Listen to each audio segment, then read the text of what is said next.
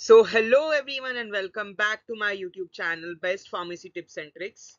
So this time we are starting with the series of simplest road to crack Gpat and other allied pharmacy competitive exams.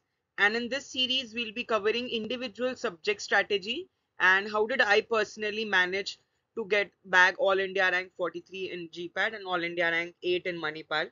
So in this series, we'll be learning about the strategy for pharmacology, which encompasses hospital pharmacy, clinical pharmacy, and biopharmaceutics and pharmacokinetics, strategy to study pharmacognosy, strategy to study pharmaceutics, physical pharmacy, industrial pharmacy, pharmaceutical chemistry, which encompasses medicinal chemistry, organic chemistry, and inorganic chemistry, pharmaceutical jurisprudence, quality assurance, biochemistry, microbiology and biotechnology, regulatories, pharmaceutical management, HAP and pathophysiology, pharmaceutical engineering, pharmaceutical analysis, which has instrumental as well as non-instrumental methods, and cosmetic sciences.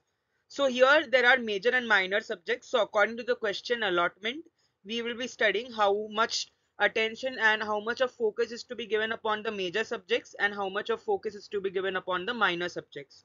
So do follow up on these series, and if you haven't subscribed my channel, please do press the bell icon and subscribe and wait for the new videos to come up in the series. Thank you so much for watching the video.